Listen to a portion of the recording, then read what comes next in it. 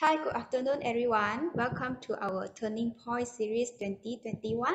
Today, we will talk about law program. And my name is Junyi. I'm from JS Study Solutions in Seremban. Uh, I'm a student advisor, and today we are very honored to have our professional representative to share with you all about the introduction and future of a lawyer. And please stay with us until the end because we will be also having an interesting section for you, which is we will show some of the students from this course to share with you their testimony, and also not forgetting about the Q&A at the end of this session. So this event is specially organized for you by Study Hub Student Advisory and JS Study Solutions. So as you all can see here, we provide many services in relating to your tertiary education. So don't worry, our education counseling service is free of charge. We do not charge you any service fee. So besides that, we also have several counseling centers in Malaysia, including Sabah in East Malaysia. Please remember to contact our student advisors for more professional counseling and assistance in applying for university colleges in Malaysia and also overseas as well. Without any delays, I will now would like to invite the speaker for today from Help University.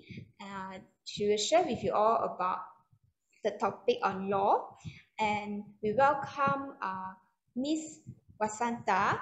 She is the Dean of Faculty of Law and Government in Help University, Malaysia. So we welcome Miss Wasanta to share with us today. Welcome, Miss. Good afternoon. Good afternoon, everyone. Thank you for having me here this afternoon. It's a pleasure to be here. Can I share my screen now? Yes, you may share your screen. Okay. Okay, good afternoon, everyone. Can you hear me loud and clear? Yes, we can hear. All right. Okay, I'm here this afternoon to share with you all some of my experience and also the future of law graduates and what you could do with a law degree. Now, before I go into details of what we do at HELP, I want you to understand where I'm coming from, okay?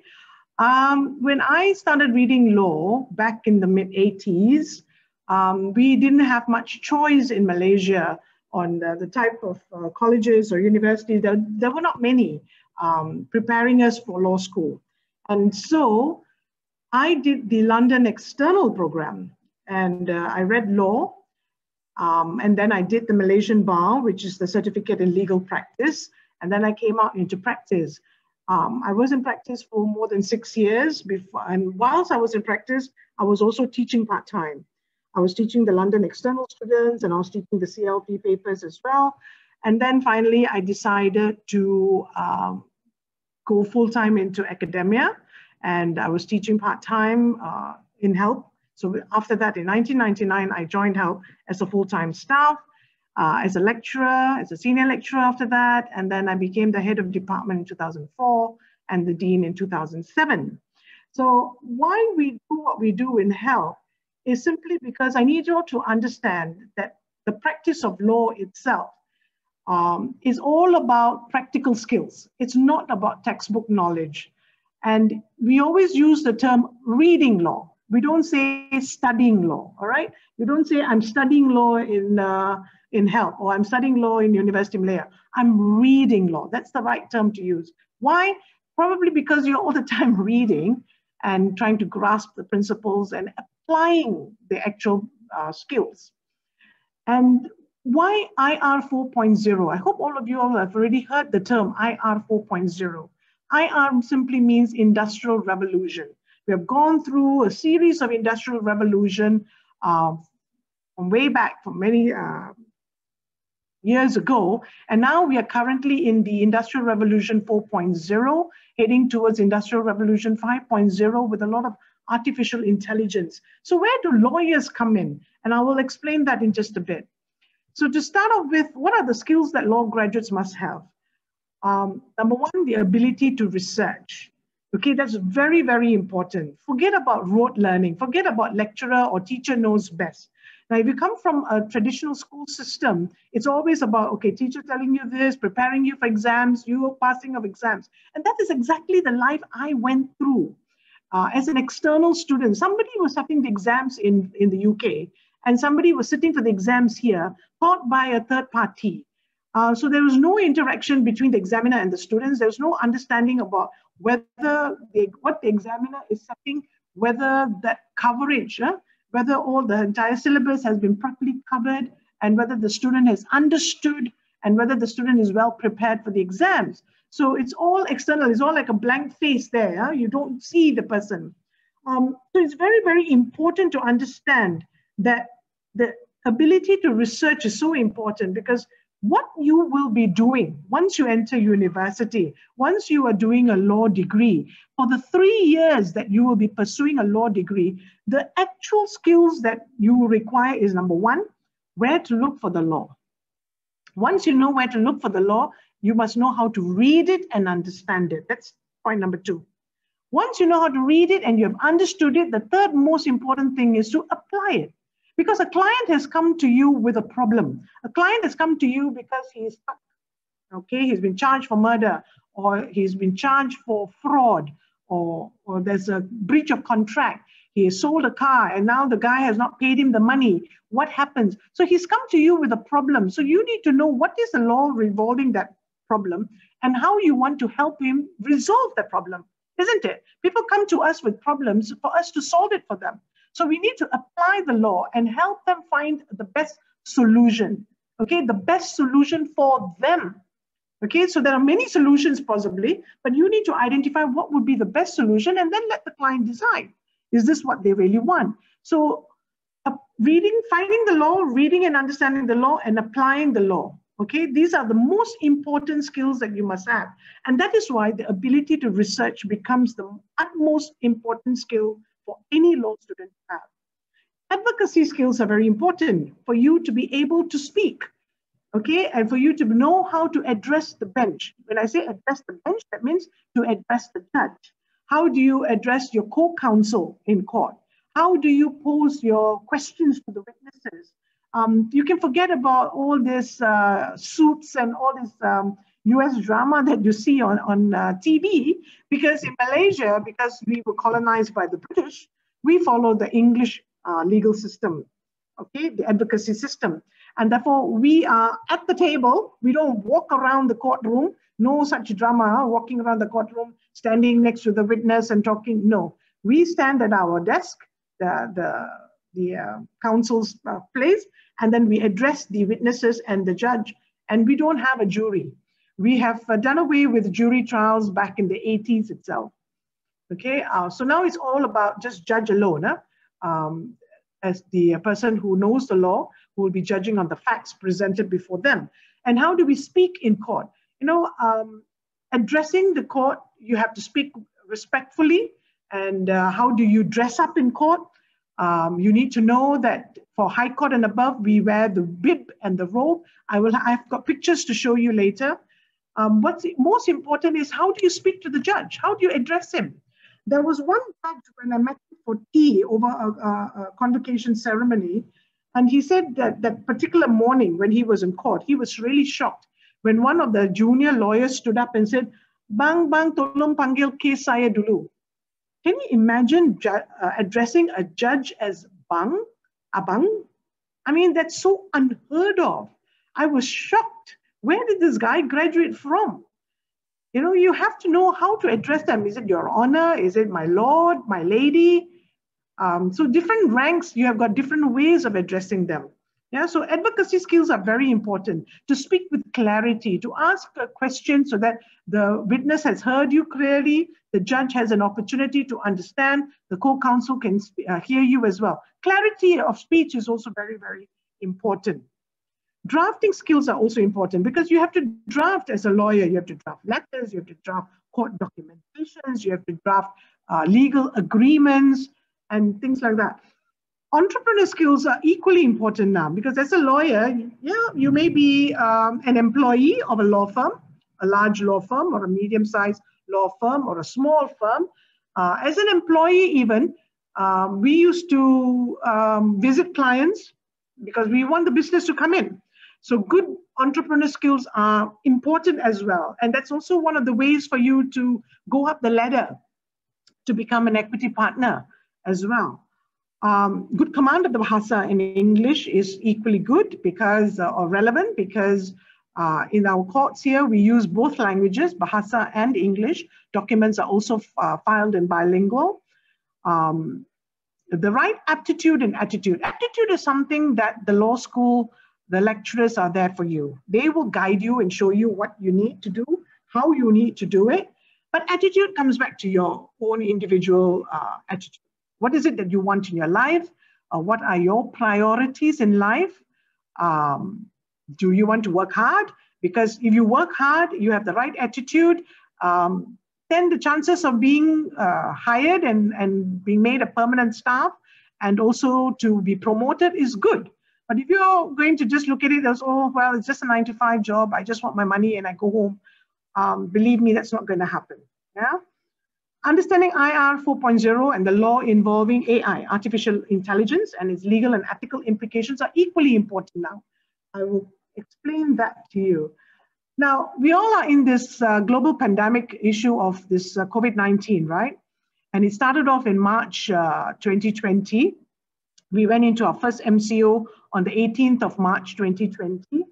And so our court needed to be done because courts were closed, people couldn't come to court physically. And so for the first time, it was a hari ini dalam sejarah moment for Malaysia on April 23rd, 2020, when our Court of Appeal had its appellate hearing virtual, online. And so even I had logged in, some of my students had logged in, some of my lecturers also logged in to follow through the appeal. So it was very, very interesting. So this was what was reported in the newspaper as well, about how there was a 3-man Court of Appeal bench with lawyers and registrar all going online and using their homes and offices to go through the appeal. Now, appeals are different from actual trials. Appeals are where there's a trial, the decision has been read, and now one of the parties is appealing against that decision. Whereas a trial is a first-time hearing. That means you have your witnesses, you have to go through the whole motion of examination in chief, cross-examination of all the various witnesses, etc. So that's difficult online because, like for now, you can't see me, right? I have not got my video on simply because my video is spoiled, but my camera is spoiled. But let's say if there's a trial going on, and even if you could see my face, how do you know if I was a witness that somebody is not giving me a slip of paper with all the answers to read out? I mean, these are things that we always look out for in an actual hearing. When we are in a physical court and we put the witness on the stand, the witness is not supposed to look at any paper or notes or etc. unless with the court's approval, because they're supposed to tell you the facts as they remember it. Yeah, so these are some of the nuances that we find online hearings can be a bit of a problem, but we have had it, we've done it. In the industrial courts had their first virtual trial in August 2020. Lee Hishamuddin, the law firm, actually published this in their newsletter as well. So this is the way forward. Some of you may have already had online classes with your SPM exams being delayed as well, which is most unfortunate. But this is it. This is the way everybody is going ahead. So we are here to ensure that all our students are tech savvy enough to be able to handle online trials, online appeals. How do we prepare ourselves for this? And not to forget, all the legal and ethical, what do you call it? The ethical issues that is involved for a lawyer, it's still the same, whether you're using AI or not. AI actually, artificial intelligence is actually already here. We have our library all online now. Our students are so lucky. You don't have to go through what I went through. You don't have to go to a library and look for journals or dusty journals, look for the right page, photocopy all, one for the judge, one for the opposing lawyer, one for yourself. You don't have to do that anymore. Everything now is on a click of a button. And they will even give you the summary of this particular case was referred to in case A, B, C, D, E. So you can also look at that. You don't have to have the problem of going and looking for all this anymore, because it's all there at a click of a button. So AI here is already here to enable us to minimize our time in how we conduct ourselves and how we do our research. And so technology has made it so much easier. But the ethical principles that bind every lawyer is still the same. Okay, we owe our duty of care to our clients. Chatbots. I don't know how many of you have heard of chatbots. Chatbots are online applications where you can go in and without seeking a lawyer's advice, because sometimes lawyer's advice can be a bit pricey, and some lay people may not be able to afford it, or they may just want a simple question and answer thing. I've been stopped by the police. What do I do? What do I give them? Do I have to show them my IC? Do I have to follow them to the bar line? What does it mean? Or if I want to enter into a sale and purchase agreement, what do I need to have? What are the technical terms that I need to ensure? So these are simple chatbots. And our law students have already started creating these chatbots in class. Yeah. So the issue arises, can lawyers be replaced by robots? Maybe at some point in time, I'm not sure. But most of the articles that you Google and you can research and look at it, it still says that we need lawyers. Lawyers can't be replaced by robot lawyers. This is in the article that I gave the link earlier. They free our time so that we don't have to manually look for information anymore. It's all there at the click of the button. But at the same time, I doubt we are going to be replaced anytime soon. We still need lawyers to speak in court, and even simple things like sale and purchase agreement. A lot of people think that buying and selling a house is very easy. You just need to have a standard agreement. Anybody can pick up a standard sale and purchase agreement, sign it, and we've got a legal agreement. It's so not true, because each buyer and each seller may have individual or specific terms and conditions attached to their sale and purchase. So I may, if I'm selling a house, I may specify certain conditions before I give my house. And the buyer may have certain conditions, or the buyer may be looking for a bank loan, and the buyer may not be able to meet the timeline that the banks normally need to process. They may need more time because there's some other complications involved. So a standard sale and purchase agreement doesn't work. One size doesn't fit all. Yeah, so we need to understand this. And I have always this problem with people asking me this question. Oh, you guys simply charge me for a simple sale and purchase agreement. Believe me, it's not that simple. Yeah. So there are AI in other fields like medical negligence issues as well, where they use a lot of legal technologies and semi-robots as well. But the legal and ethical implications involved is still very much current. The law has not evolved that fast to review all the ethical and legal issues. So what is it that the reality about law school? Law school doesn't teach you to be a lawyer, it teaches you how to think like a lawyer. Now, going back in time, I just want to share this experience with you, because I told you I was an external student. So I went through college, and as an external student, I passed my exams, and I went through and did my CLP, which is also an external program. Okay, and then when I came into legal practice, I had to do my chambering, my pupillage for 9 months. I joined a really good law firm, and very supportive legal assistants there who helped me a lot. And when I used to follow them to court, and when I used to be sitting in with them for meetings and all that, I realized that law school didn't prepare me for the real world. I didn't understand the language they spoke. I didn't understand the lingo or the terms they used, because all that I went through is textbook knowledge, is reading up the textbooks, making sure I've done some past year questions, making sure I am prepared for exams, and making sure I pass my exams. But no practical skills. I didn't have the opportunity to draft agreements. I didn't have any advocacy training, moot courts, nothing, zero. Okay. So I felt that this is a real raw deal that I ended up with. And luckily, I had good lawyers who helped me. And I was very hungry and thirsty for knowledge. I went all out to learn. Despite having a degree and having my CLP cert, I actually started learning on the first day of my children. That's how I built myself up at that point in time. Law school actually should teach you to think like a lawyer. I grew up on this television series known as Paper Chase.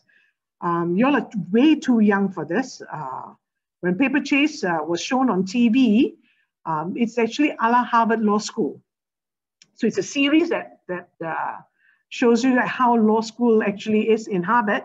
And there is this Professor Kingsfield, who supposedly teaches contract law.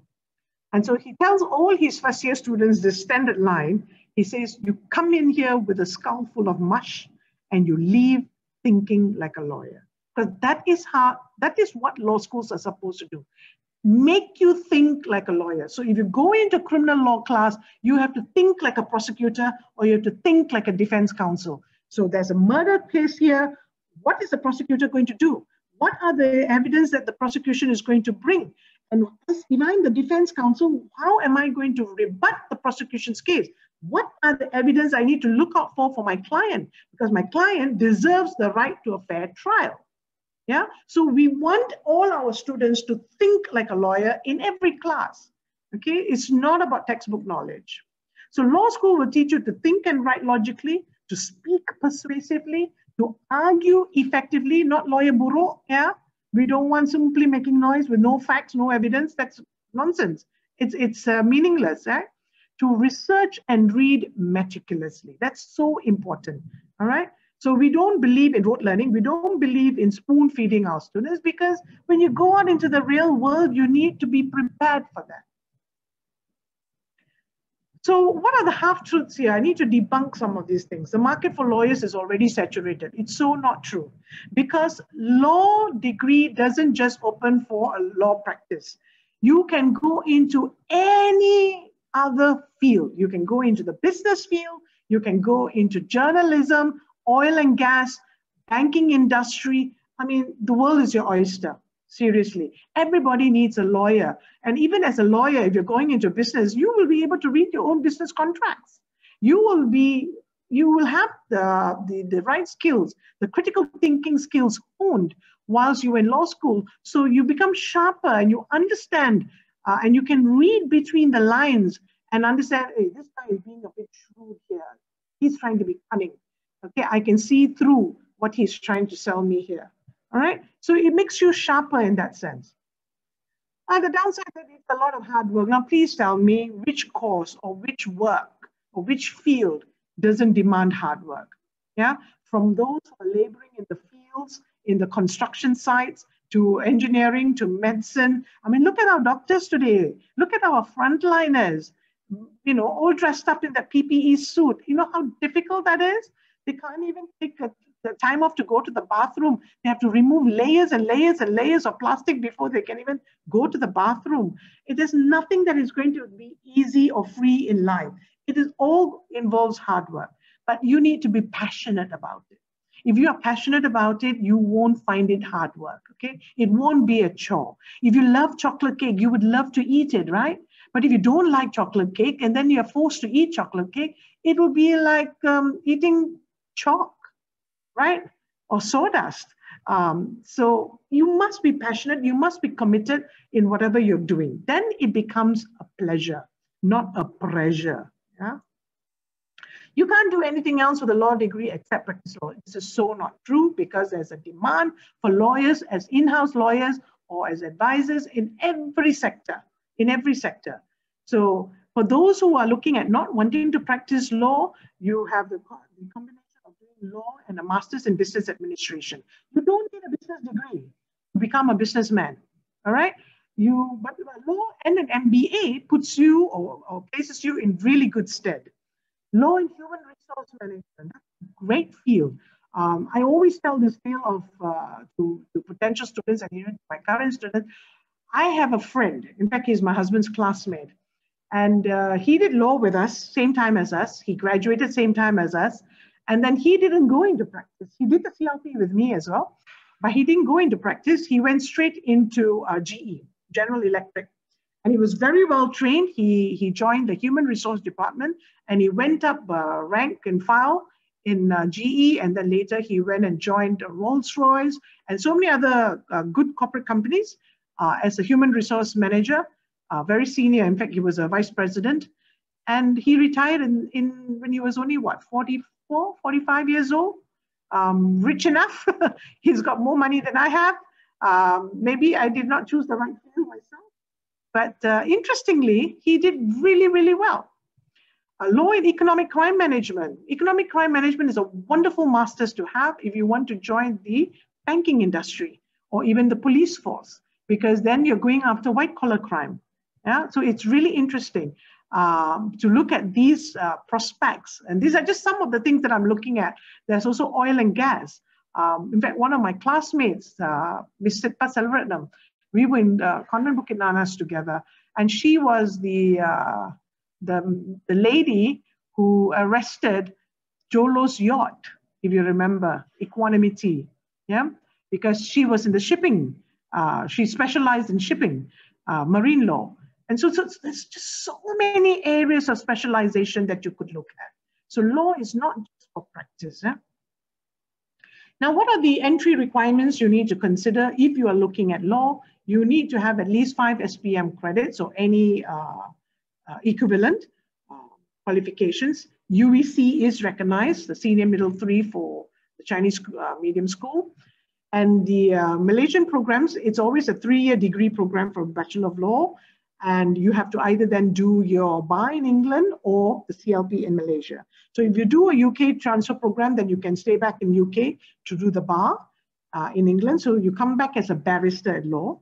Or if you've done the CLP like myself, then you are known as an advocate and solicitor. Title doesn't matter because we all do the same type of work.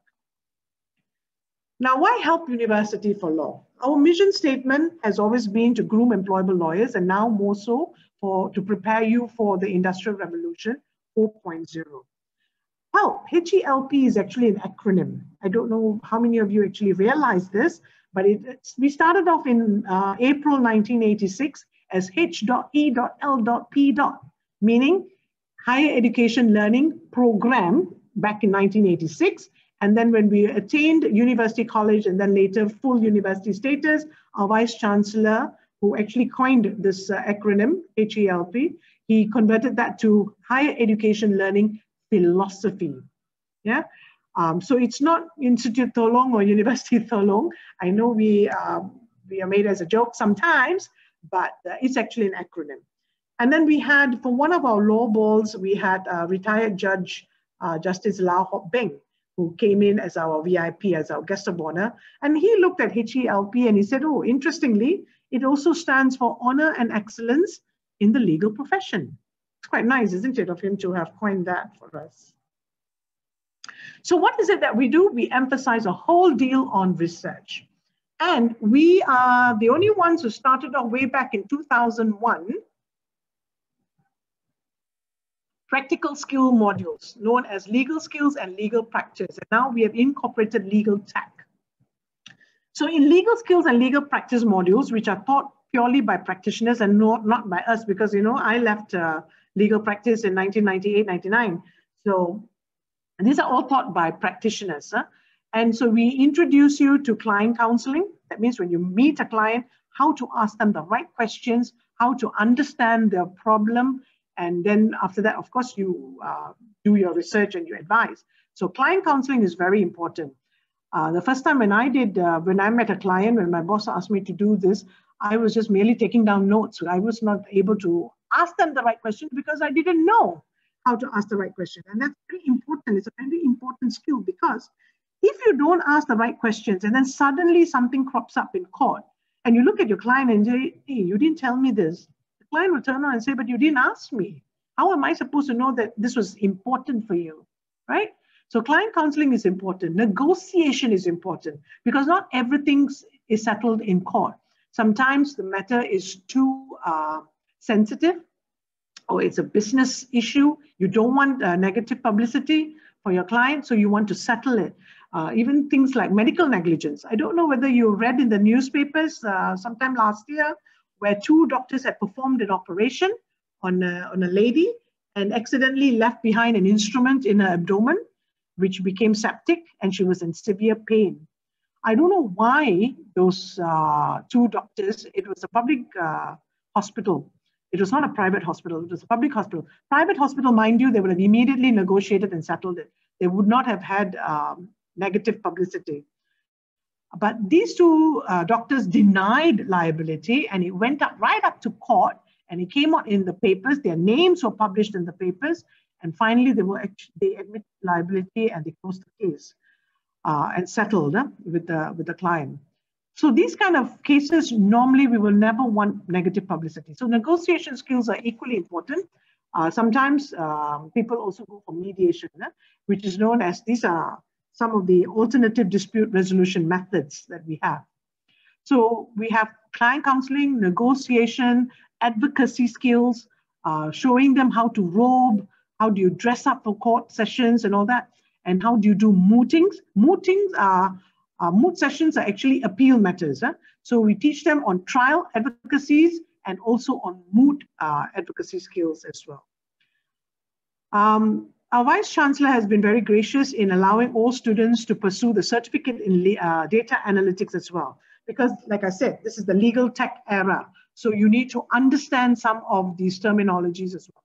And these certificates are thrown in for free. We have our own in-house publications where the students edit and research and publish their own articles under the Student Law Journal. This is a la Harvard Law Review, where Obama was the editor-in-chief during his time when he was in Harvard. So similarly, HELP students have already been doing this since 2008. We have a study skills series that helps all new students coming in, because you come with A-levels background or UEC background or foundation background or matriculasi or any background. You must be able to understand how we teach and how to read the law. How do you look at your statutes? How do you look at the textbook and understand? Because sometimes the legal terminologies can be a bit of a bother. It's not as simple as reading a novel or a storybook, right? So we will teach you all this, and we will train you on how to answer essay questions and problem questions, or preparing assignments, preparing for project works, etc. Yeah? Problem-based learning and case studies are part of our methodology that we use, wherein you need to understand that there's a problem and how to find solutions. In fact, good universities in the UK started using PBL way back, more than 10, 15 years now, even in medical school. So they have less and less face-to-face lectures. Face-to-face lectures is actually irrelevant in the current situation, even in the current era. And they started doing this way back in the 90s even, wherein they don't have as much lectures, but instead they give you a problem. So they bring you to the lab, they show you a person or a live person, or it could be a corpse, and then they tell you, this is a problem, now you find a solution. So if a patient were to come in with, let's say, stomachache, what could be the diagnosis? So stomachache can be anything, right? So it's very wide. Then they narrow the scopes in week 2. Stomachache plus vomiting, or stomachache plus vomiting plus diarrhea, or whatever. So if the scope becomes narrower, then your diagnosis becomes more clear, right? So similarly for law, we want you to understand, okay, we give you a case study or we give you a scenario and you have to look at it. So if this A is said to have stabbed B, like a murder trial or in any given situation, we give you a problem, then you have to look at what are all the possible issues relating here, and how would the prosecution attack this case? How would the defense counsel defend themselves? And look at possible solutions. So PBL is the best way to learn. And we even include peer teaching from time to time as well, wherein we give you a simple area of the law, you read up and you teach your classmates.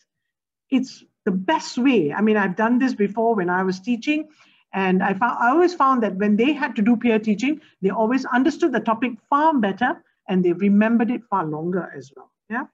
So this is a picture of our lecturer, who's the gentleman in white. He's a practitioner and he's also one of our alumni. He teaches legal skills. and he is helping the students understand how to create chatbots.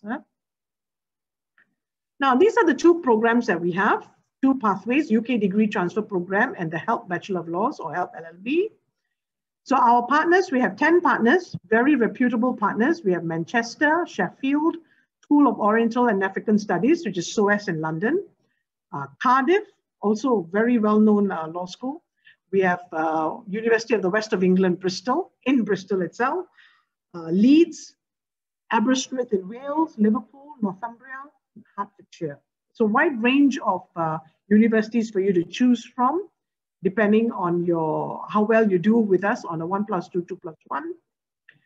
And our HELP LLB is all 3 years with us. It's Malaysian law. It's not UK law, but we do analysis with UK, Australia, and other areas in the region. We also incorporate legal skills and legal practice modules. All in, it's only 69,000 ringgit. Okay, it's so affordable, because the reason why we have priced it at 69,000 ringgit is to make it affordable, to show you students that this is comparable to London External or any other external program, and it's a holistic program. Okay, I don't want my students to go through what I went through in my life. It was tough. It was so tough. Okay, but things were different back in the 80s and 90s, and life is different today. Expectations of the law firms are very much more different compared to my time. During my time, as long as you have got a degree and you've got your certificate in legal practice, these are 2 pieces of paper that you need to have to go for an interview. But now lawyers are asking, so what skills do you have? What exposure have you done? Where have you worked? Have you done any internship? Have you prepared any documents in the past? How good is your research skills? They start asking you all this. You need to prove to your employers or potential employers in an interview why they should choose you and not somebody else. There could be 100 applications or applicants in an interview for just maybe 2 positions or even 1, right? So you need to prove yourself. So your certificates are testimonial of what you have, the knowledge that you have, but the other certificates that you gather, your internship, your experience, legal skills and all that, will help you beyond the norm, yeah? This is something that is students of mine who have come back to tell us that they were so happy that they did the legal skills and legal practice modules with us. These are pictures of our students who have gone to Parliament, because we are in Damansara. We are just a stone's throw away from the Parliament House. So we have taken them so that you understand constitutional law better. We have lake gardens so close, we don't need to have our own gardens. And at the end of the day, guys, I want you to understand one thing. A campus is just brick and mortar. And now we are all online. We are in the legal tech era. I mean, we are in technology era, IR 4.0. The brick and mortar is no longer important. Campus is no longer relevant. I mean, I would still like to have you all face-to-face on campus talking to you all rather than like this on a screen. But this is the way forward already. The whole world is moving in this direction. Cambridge and Oxford is moving in this direction. So we all have to move in this direction to stay current. Yeah. So we have lake gardens. We do take our students for activities, collaborative activities and fun and games, where staff also participate. This is our moot court, and that's me acting as a judge. We have international students and local students participating in this mock trial. We purposely did it as a jury trial, simply because we had A-level students and others, and because jury, the question about jury and the importance of jury under the UK degree transfer program is still relevant, because UK is still considering, is jury relevant or should we do away with the system? That is a system that we back in the 80s, mid-80s. When I started doing trials, I didn't have any jury trials anymore as well. Mine was all before the judge alone. Yeah. So these are some of these pictures. These are students preparing for a moot competition. They are gone for moot competitions at national level. This is also a moot competition picture. We couldn't get our alumni to come in today because there were last minute trials that they had to attend. So that is why I have got some of these slides here to share with you what they have said. This is Shabana. Shabana is one of our students who did the HELP Bachelor of Laws. She graduated in 2014. She's done very well for herself. She was formerly with the Consumers Association. She went up in the rank and file in this Consumer Tribunal. And she even did breakfast talks. She has come on TV. She's come on radio. She's done very well. And now she is just joined the Federation of Investment Managers of Malaysia, FIMM. So she's the senior legal counsel there, in-house legal advisor with them now. Yeah, and so this is what she had to say. Yeah, I must give credit to the lecturers who always go beyond their call of duty to offer their support. They value our opinion and encourage us to think out of the box, a skill that I certainly developed at HELP. Besides that, the syllabus and programs conducted by HELP has prepared us to face the real world. Okay, so she also stresses on the legal research, negotiation skills, mediation, etc. Right? This is Tripajit Singh. He went to Cardiff on the 2+1 UK degree transfer program. And he also has been a great supporter. He even introduced his cousin and friends to us as well, because he truly believes in us. He even sent me a nice message the other day on May 16th for Teachers' Day, wishing me happy Teachers' Day. So it was really nice to have feedback from our alumni. Yeah? This is another lady who did our 1+2 with Manchester, Hannah. So she also says, I also cannot stress enough the relevance of the legal skills course in HELP, which is unique to HELP in building strong practical and fieldwork skills in law students. This is all something that they've written voluntarily. Yeah? You can meet them at some point and ask them yourselves. Not something that we have written. They themselves have forwarded all this to us. Junta also has said this: the law lecturers, very helpful and professional, and legal skills and practice modules, which only offered in HELP law program, were particularly useful for all students. And in fact, I have got students who come back to me to tell me that they did far better and they got distinction in their bar exams because they already had the fundamental knowledge after going through the legal skills and legal practice at HELP. Gail Brook as well, and Farhan. Farhan is actually the son of the late federal court judge, Justice Abdul Malik. And he did law with us. His cousin is Lisa Surihani. I'm sure you all know her, the actress. She also did her law degree with HELP. And so these are some of their testimonials that they have written to us. And Christy, the lady on the right, Christy Liao, she was a UEC student who joined us, and then later she went on to UWE, and she also had a prize award, internship prize award from Messias Othman Hashim and co. And she graduated with a first-class honors. And I was so pleased because I was also in UWE that day for the graduation ceremony, and to watch her go up to the platform and get a first-class honors degree from the Chancellor, it gave me so much pleasure to see my student there. And on the left is Vanessa, who did the UKDP as well. She says, I have no regrets in choosing HELP.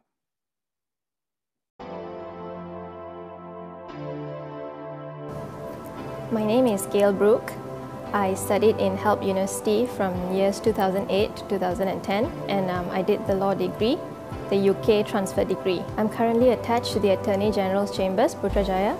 The very high levels of discipline instilled by the lecturers help me in my job on a day-to-day basis because my work requires me to be highly focused and keep very strictly to deadlines. And so the very high levels of discipline instilled by the lecturers has helped me in my career.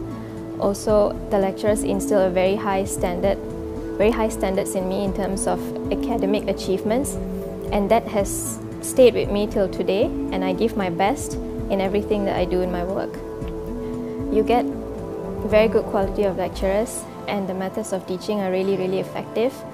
The universities that they transfer us to in the UK are really good universities, and you get a very good exposure, not just academically, but in terms of meeting people and gaining new experiences.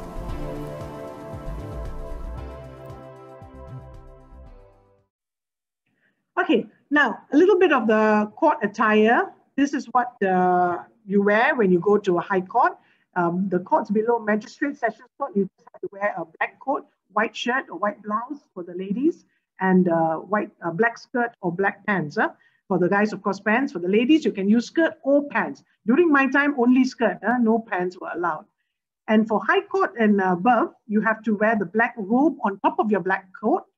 It looks like a graduation robe, but there's a bit of a difference, I'll show you. And you have to use the white bib around your neck. Why are we using all this? It's because traditionally in England, they started using this. The history goes back to the church. Okay, if you look at the dressing, it looks more like the church pastors, how they used to dress up. So whilst it looks like the graduation robe, there's a bit of a difference, and this is symbolic. You see where I put the smiley face? That's actually a pouch. And before that, in front, actually, there is a sash for you to pull that pouch. Of course, all this is already sewn on. You can't really pull it anymore. But it's symbolic to show that this is a noble profession. The barristers in England are not interested in the money. Whatever money the client puts into the pouch, they will accept. Because it is a pedigree thing. If my grandfather was a barrister, my father is a barrister, the son or the daughter will become a barrister because they come from the noble pedigree family. Okay, it's not about the money. So this is just symbolic. We are not like that. We are not lords of some manor in England, in some country house in England. Yeah, we are common people who are able to do a law degree and who are able to do the bar course or come back and do the CLP. But this is just symbolic to show you all that we are not just here for the money. It is a noble profession. They wear the wig as well, but in Malaysia we have done away with the wig. Tun Saleh Abbas, when he was the Lord President, he said that we don't need to follow every tradition that England has. We don't need to have the wig, and so we've done away with that. Yeah. In fact, the lady on the right, Charlene Tan, is one of our former students as well. We have done a lot of seminars. We have brought in chief VIPs to come and talk, like Dr. Ma Wen Kwai, who's also our Industrial Advisory Board advisor, and practitioners to talk on interesting topics like abolishing the death penalty. Is Malaysia ready? We have law conference for students. We, of course, the lecturers and practitioners and all attend law conferences, but student law conference is a unique one again that we have started in health, wherein the students hold a law conference for students by students. So the students research and present papers, and we have had seniors like former Justice Gopal Sriram, who's now a practitioner, the retired federal court judge, who gave the keynote address. After him was Dato' Ambiga as well. But now, because of the pandemic, we have put this on hold. Now, before I say thank you and stop speaking, I've been talking to you all for so long, I also want to share Lee Kuan Yew School of Public Policy, what I picked up from them on their Facebook page. Get relevant experience while in school. You see, they're also saying the same thing as what I'm telling you. It's no more about textbook knowledge. You need to have the practical exposure. You need to have the practical skills. And of course, you can go for internship. But when you go for internship, you go for 1 month, 2 months. You don't see a file from beginning to end. You may have joined the law firm when it is at closing stage of the file, or you may have joined the law firm at the beginning stage of your file, and that's it. So you don't get to see the full picture. So our legal skills and legal practice modules will help you a lot more. Yeah. So my parting words would be, my rich dad did not teach me a specific subject. Instead, he taught me how to learn and what to learn. And with that, ladies and gentlemen, thank you so much for having me this afternoon. That's my email address. If you'd like to contact me, please do. I'll be happy to answer any of your questions. Yeah. So I'm going to stop sharing. My name is Ravin Singh. I did my first year law at HELP and second year in 2002-2003. I went off to England, got my degree, became a barrister and returned to Malaysia. Initially, I started off work with a few law firms, and eventually in 2010, I opened my own law firm, and that's where I'm currently practicing. And over and above that, I am the State Bar Representative from Kuala Lumpur to the Bar Council, as well as an ex-officio of the Kuala Lumpur Legal Aid Centre and a member of the National Legal Aid Foundation Steering Committee. Currently, I run my own law firm together with my partner. It's Messrs. Vin Partnership. Well, I got my degree from HELP University. Back then, it used to be called HELP Institute. Well, it's definitely helped me because all my friends who I studied with are now currently all my colleagues. We work together till today. The education at HELP was a good education that we received, and of course the opportunity to go overseas with our first 2 years of experience in HELP was a great benefit as well. A lot of hands-on work. That's perhaps how we benefited. Well, there are several benefits. I would say that one, the fact that your lecturers were actually practicing lawyers at one time. So you actually get very real examples and live situations of cases, and the discussion is very, not just theoretical, but also practical. Other benefits, I must say, is the fact that a lot of the colleagues which I had when I studied in HELP and doing law are, like I said earlier, my colleagues now in legal practice. So networking was definitely one of the benefits that we received. Over and above that, I would have to say that I've not seen any of my colleagues from HELP who did law at HELP who hasn't succeeded today. Everyone from my class is doing quite well, actually. Some are doing extremely well. And so I would definitely say that the law degree we received from HELP has definitely benefited us to a large extent.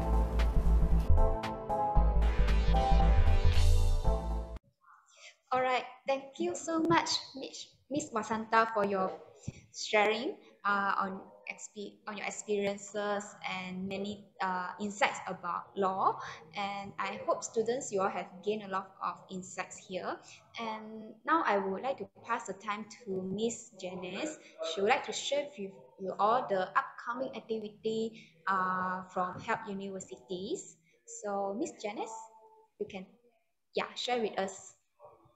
Yeah, okay. Due to the time constraint, like, I think I would just share the bursary. Okay. Because we give away very attractive bursary to students. So regarding the program offered and any course inquiry, later on you all can contact me as well, or you can contact Study Hub or JS Study Solution. Okay, because we offer, apart from law, also we are famous for many other courses. Okay. Okay, so this is a bursary for this year. So for any student who join our foundation program, will automatically be eligible for this 20% scholarship. If they continue with our degree, right, they are eligible for the first year 25%, second year and third year 20%. And also for any student who join any of our HELP Academy or HELP University Diploma program during the first year, they are eligible for this 20% bursary. And they also have the subsidized trip during your degree final year. Okay. And for those who already completed their foundation in other colleges or universities, like, okay, we'll still give you 10% of this bursary if you join our degree through our degree year 1. Okay, and MCL students, right, you are eligible for the 30% of bursary. SDPM student as well. SDPM and UEC graduates, you are eligible for the first year 25%, and then second year and third year 20%. Okay. And also our diploma in early childhood education and diploma in education, you are also eligible for the scholarship. So these are our partner universities for others program. If you join HELP University, you can do 1+2, 2+1 to Australian partners, to UK partner, and to China as well. Okay. So, okay, these are the major that we offer. Foundation program, 1 year, 3 semesters. Okay, and then A-level programs. Okay, and then business program, IT program, communication program, early childhood program. And for A-levels, right, we are giving this very generous scholarship to students. even you only score 1 to 4 A's, right, you can get 13,000 of scholarship, and then 5 A's 15,000, 6 A's 17,000, 7 A's 19,000, 8 A's 22,000, 9 A to 10 A's 24,000. If you manage to score 9 A plus and above in your SPM, or 8 A plus and above in your O level, right, you can get you're eligible for the full scholarship if you join our A level program. Okay, so apart from that, also we provide scholarships to for SPM level or SDPM level or UC levels based on the number of A's that you score. Okay. So later on, yeah, if you all want to know about the detail of this amount scholarship that you are eligible for, you can contact me. So this is our Subang campus, student lounge, discussion, library. Okay. Yeah, we have bar service. Okay. Swimming pool, and gym, music room, dancing room, and also both our campuses are connected by this MRT through Kwasa Central MRT station and Bukit Damansara MRT stations. Okay. I would like to ask a question. Maybe Miss Wasanta, you can help to answer. Is English language is very important for students to take a law program? I mean, you have to have reasonably good English and Bahasa. I mean, that is expected, right? I mean, in any field, if you can't speak very good English, it'll be a damper, isn't it? For any field, for that matter. I understand the standard of English in this country is not as what we would want it to be, but as long as you can speak reasonably good English and write reasonably good English, that would suffice.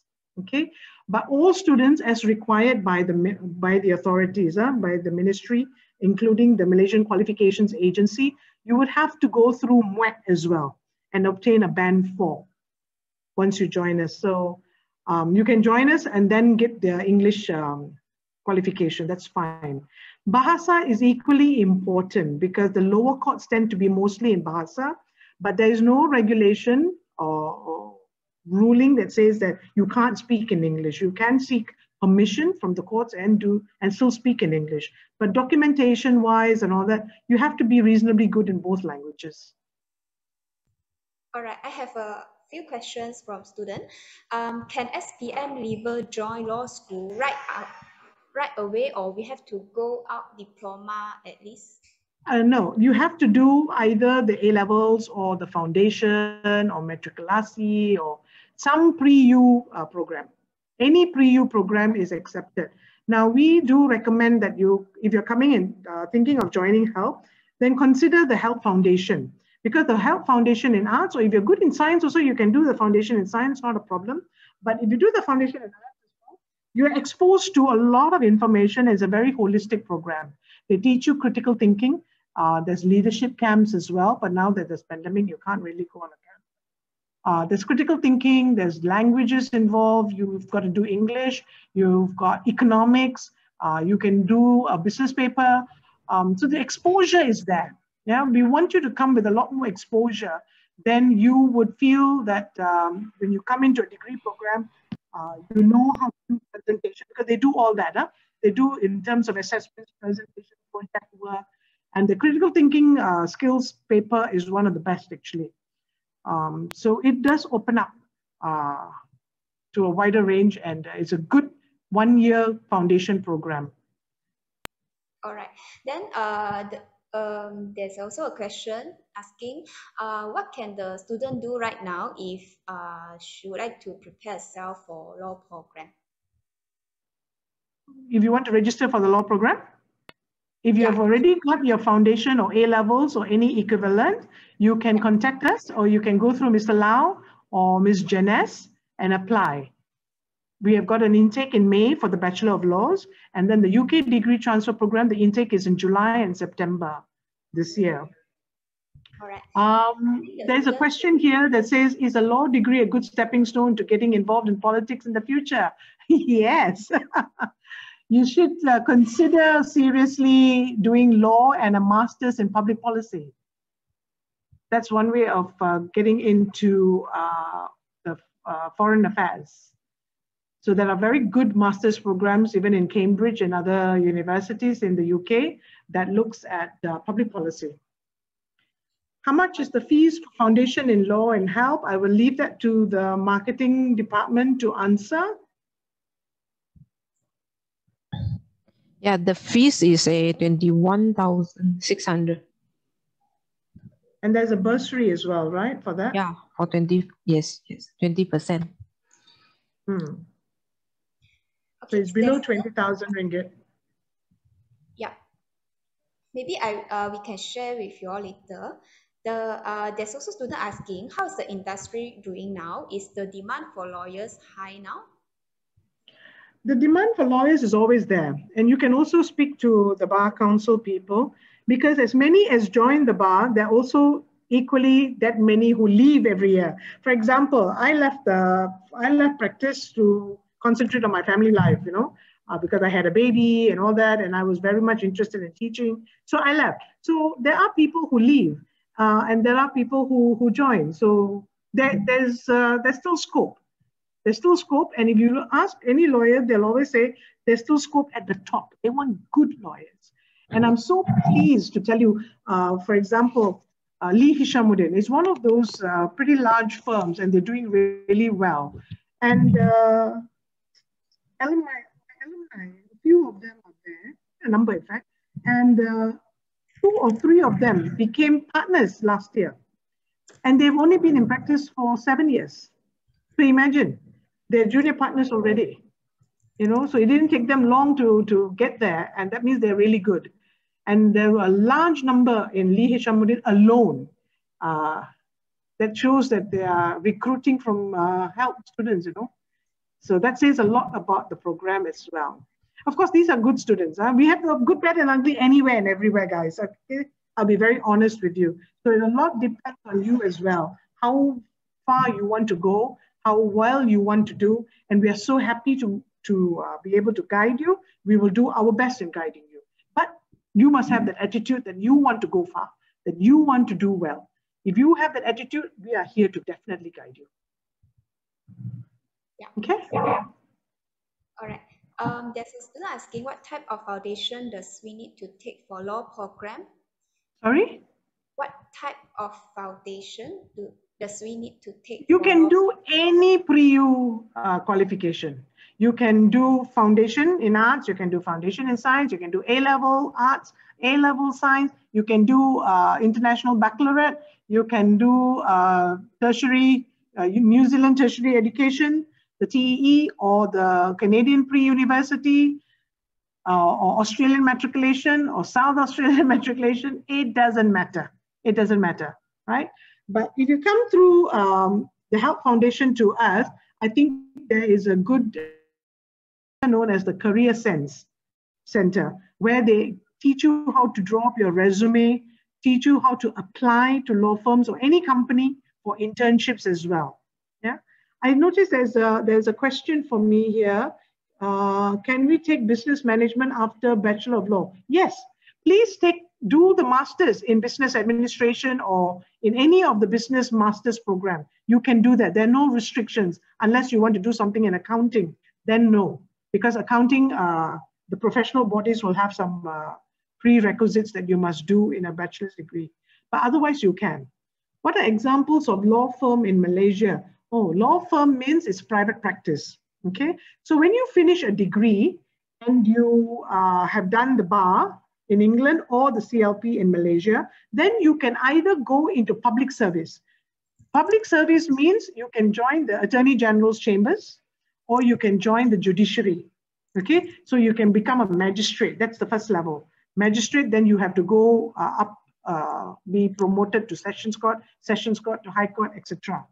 Or you can go and join the Attorney General's chambers. They have the criminal department and also the civil section, yeah, or corporate section. So then you become the deputy public prosecutor. So you will be working for the public prosecutor or Attorney General in Malaysia. So you can do criminal cases or you can do civil cases. It depends. And advising the government or advising the various ministries as well. So there's so many pathways that you need to do. But in order to join the government side, you must make sure that you have either the bar or the CLP qualification for you to be eligible for civil service. If you don't join the civil service, you can join the private sector. That is after you finish the bar or your CLP, sorry. Then you go and do your 9 months pupillage in any law firm. You can apply to a law firm. You join them for the 9 months training. It's like doctors doing housemanship. Just like that, lawyers have to do pupillage, 9 months pupillage. Then only you have a nice ceremony in court, you get called to the bar, okay? After that, you are a full-fledged lawyer and you can work in any law firm of your choice. You apply. That is private practice. Huh? I hope I've answered your question. So, Wei Ching. All right. Good. Okay.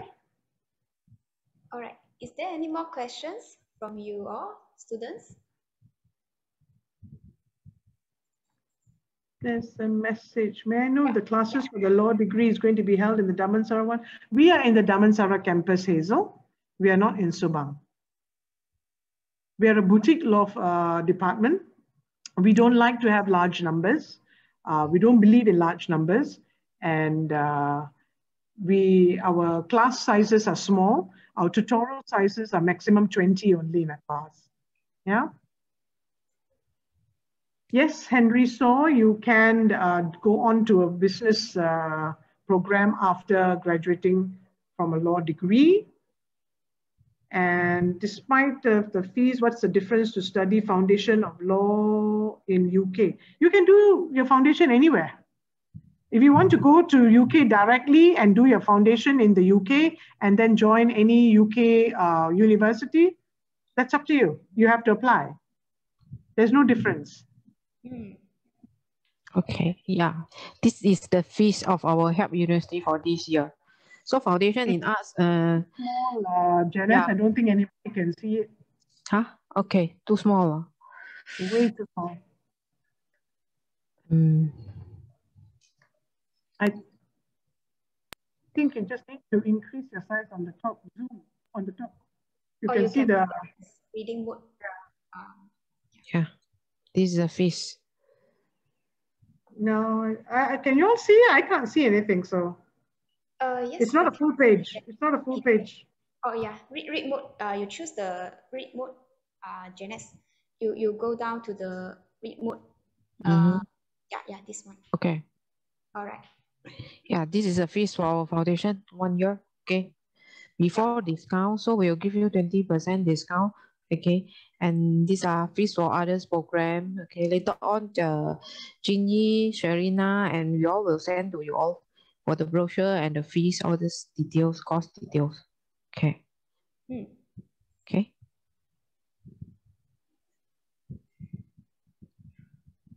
Yeah. All right. Any more questions from you all?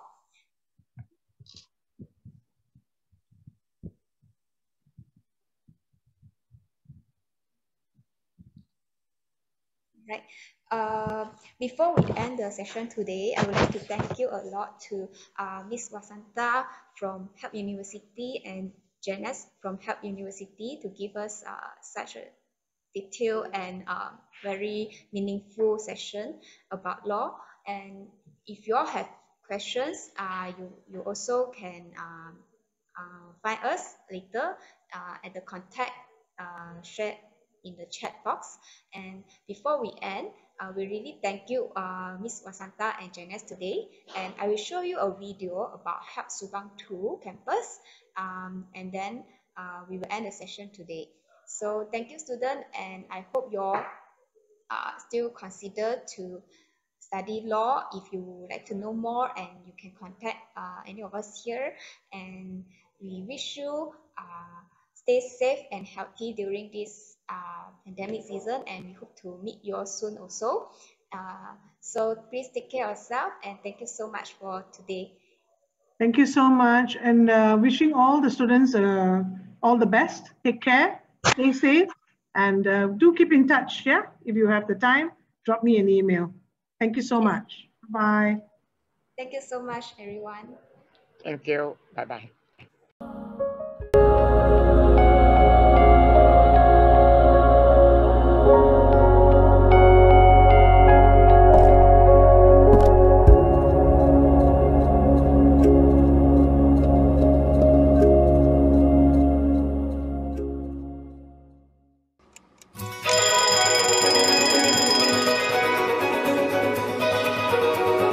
Hold on to hope, don't let go, don't give up, there's rest for your weary soul, and time to heal it, still you fight with what you're told, and hold on to your scars and wounds and paths of old.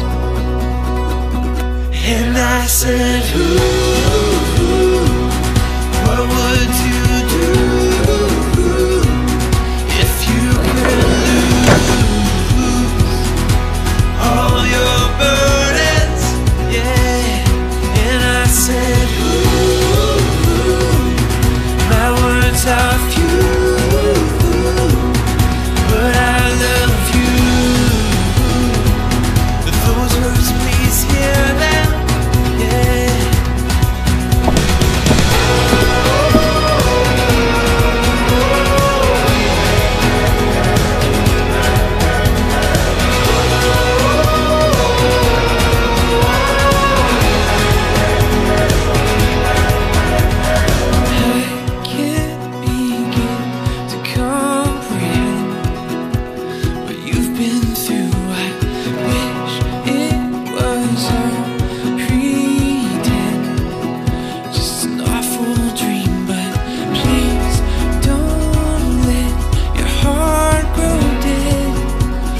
God restores and brings hope and grace and truth and life. And I said, what would you do if you could lose all your burdens? Yeah. And I said, my words are few, but I love you. Those words, please hear them. Yeah.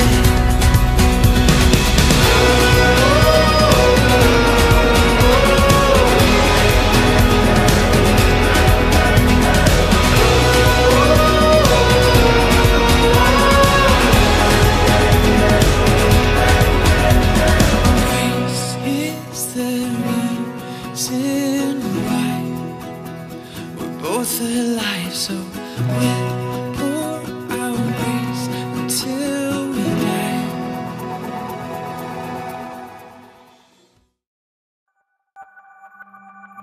Hi, my name is Orange. Hi, my name is Li Zhang. We are now at a bus stop outside Help University's Wangtu campus. And now we are going to have a tour around our campus. Go! Whoa! As you can see, this is our security stand. And here come our waiting area since there is a bus stop outside. Let's move inside and have a look.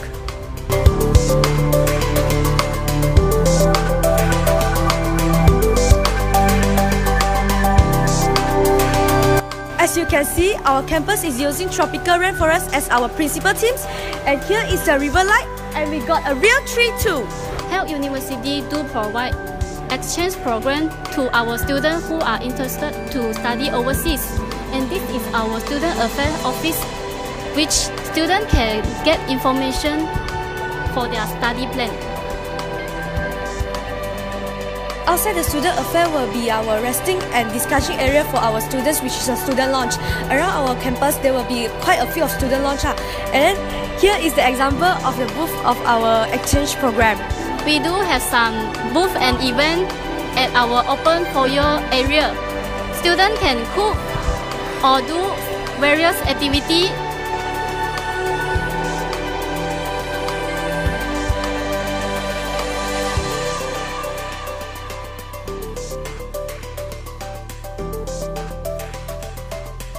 And here come our new building, which is H Block. Actually, it is meant for business students just like us. And what makes Help University Subang 2 campus more special is our largest Bloomberg Finance Lab all among Malaysia's university. This is one of our student lounge where business students like to hang their most because of the indoor cafeteria and private discussion room.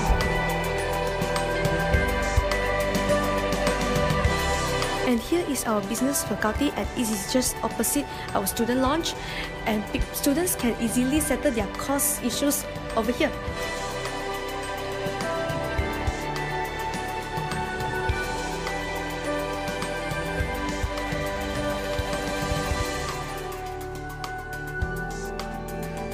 This is a multi-functional hall, and it can be separated into 4 classrooms or a big hall.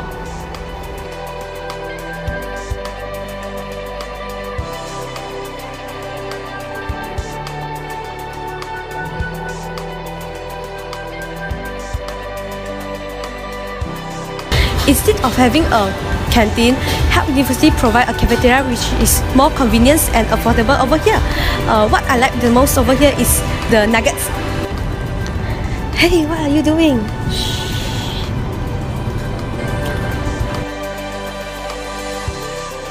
Our library consists of 2 levels. Computers, Printing machines,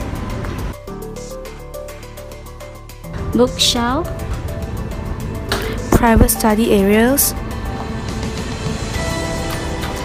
group study areas,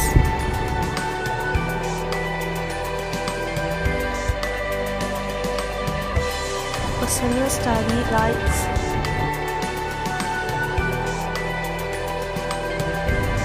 futuristic design,